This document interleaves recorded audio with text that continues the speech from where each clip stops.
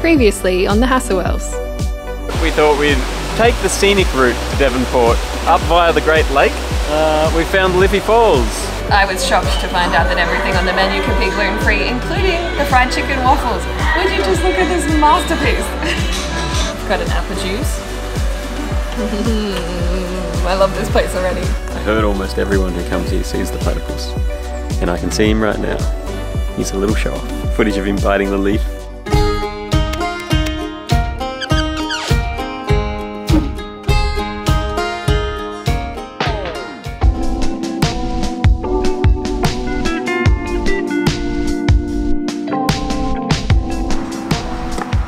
I win. That works. That was easy. Cheating again, are we? Cheating? When have I ever cheated? What? Got your berry smoothie here, Dana. I can try it if you want. Go for it. Berry yogurt. Yum. Yum indeed. We popped into the berry patch on recommendation from the lovely man at Sprayton Cider, and we've been eating and drinking too much already, so we could only squeeze in a berry smoothie, but it looks like a pretty cool place. Even prettier in September, I'd say, or springtime when the berries are actually in season, but yeah. Still a cool joint with lots of gluten-free on their menu. Definitely nice enough to hold events. It's really lovely outside. Yeah. Anywho, Jessie wants to try some beer right here. Yeah, you better have this.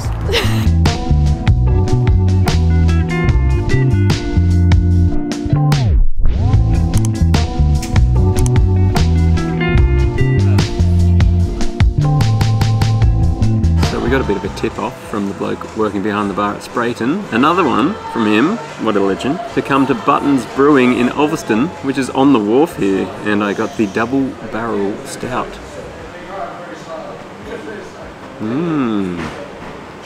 That's a very good stout.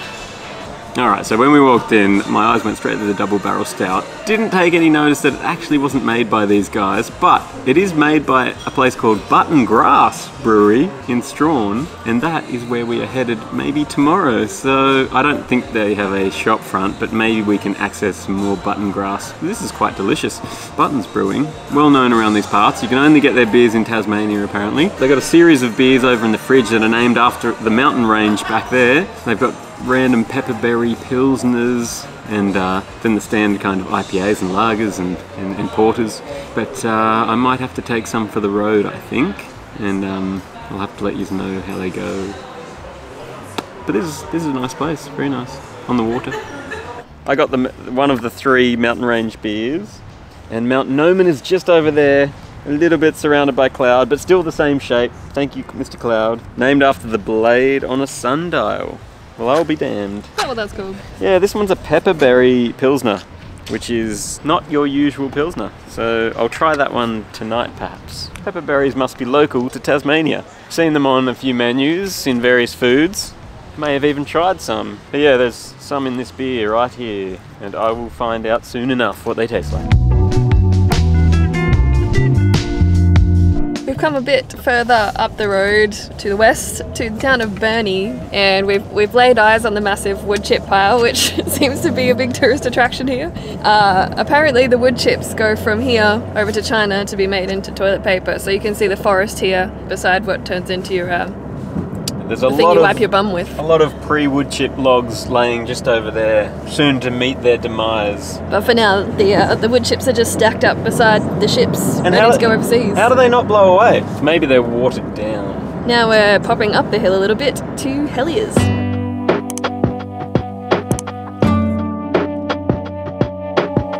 We've got ourselves a couple of tastings here. I went for the liqueur tasting and Jessie's gone for one of the whiskey tastings that came with some cheese and crackers here.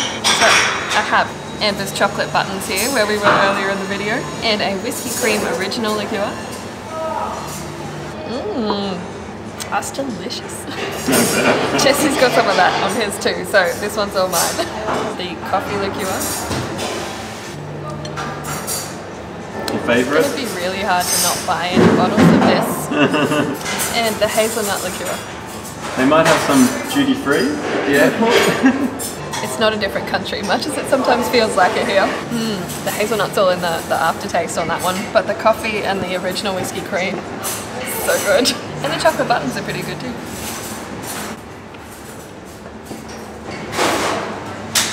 Oh, that smells really good. Original 12-year Pinot Noir finish, twin oak. So that one's been in 2 barrels. And then I've got a Whiskey Cream original, which Dana just had a great time tasting at the end there. It's not exactly like any other whiskey I've had. It's really tasty. Unpeated, pure, golden, nice vanilla and slight honey. I wonder how different this Pinot Noir red wine barrel one. Wow, it's totally different on the smell. Not so much raisiny, but almost date-like fruit. And then a bit more similar in taste to the other one, and then the double barrel, the twin oak. I really love, haven't smelled a whiskey like this before. It's bringing out Christmas cake sort of thing, but not in the way that others bring out Christmas cake. Like this is actually not just the fruit part of the cake, this is the icing and everything. Not the Christmas cake has icing, but this has got lots of cake going on, to me anyway. It's got the marzipan part. Oh, maybe it's Christmas cake combined with wedding cake. That's really nice, and unlike any whiskey I've ever had before. Oh, delightful flavours. Breaking the trend of all of the Australian ones tasting similar? Well, yeah, I mean it's still, you know, very clean and unpeated. These ones at least, they do a peated. I won't be having it today. Go on, try the whiskey cream. Oh, that's right, I forgot I had another one. Bailey's Eat Your Heart Out. Oh, that's really good stuff. Yes, Dana will definitely purchase that at some point, somewhere. Let me just try this Pinot Noir again after some water. It's a nice view from here. Tell you what. I went straight from the 12-year before without water. No, it's similar. It's good though.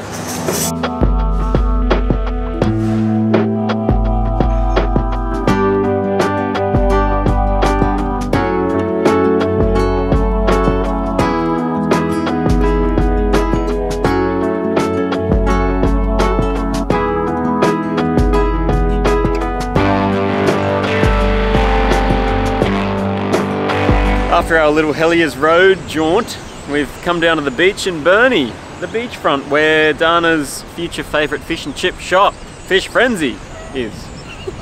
I don't know, the Hervey Bay one's pretty good. We'll see. The Hervey Bay one's good. It all depends on the quality of the fish, and I think Tasmania no fish. Does Hervey Bay no fish? They probably no fish too. Let's put them off against each other. Oh, it's such a lovely beach. Some of the Tassie beaches are like big rocks, but smooth big rocks. This is just smooth, compacted sand. Very orange, yeah. It's very sunset. orange. Perfect timing. If you look over in that direction, it's very nice around these parts. It's 9 degrees, it tells me on the wall over there. 10 degrees now.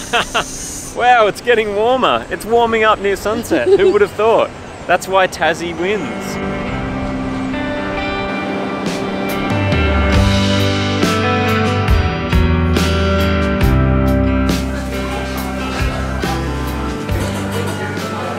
Very good calamari. I'm getting flashed by an octopus.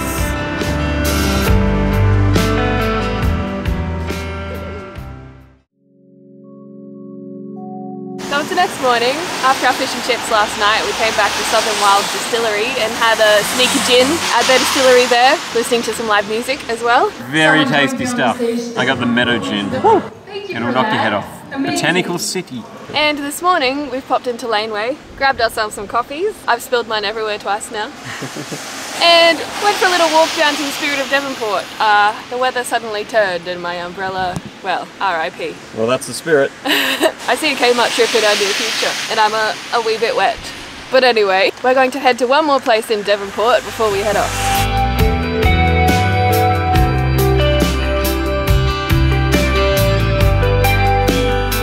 Come to the lighthouse at Mercy Bluff here in windy Devonport. Very windy Devonport. It is so windy that we're hiding like in a little inset in the lighthouse so that you might actually be able to hear us. Whoa! It is a lovely view up here, although right now it is quite windy, so look at your own risk. You could get some sea waves in your eyes. It stopped raining though, which is nice. For this brief moment anyway. We did get a nice little kid's umbrella because that might actually fit in a suitcase. And I think that's going to be it for our time here in Devonport and around Devonport. It's been pretty cool. Some people may think it's not worth it to come all the way to Devonport. Even the views right now are worth it. Some of the southern Tasmanians are a little disparaging about the north, but we found it to be pretty cool. There's so much to see and taste here. It's been a good time. Anyway, we were going to head west after this, but all this wild weather has meant that we probably won't be able to see any of the landscapes we were going to see, so we've had a change of plans and we're going to head somewhere else instead. So tune in next week to see where that is. If you'd like to see more videos from us, please hit like on this video, subscribe, and we'll see you in the next one.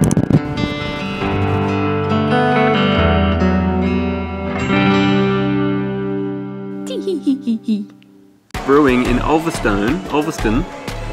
I don't know what to call it. We've come up a bit the road. We have?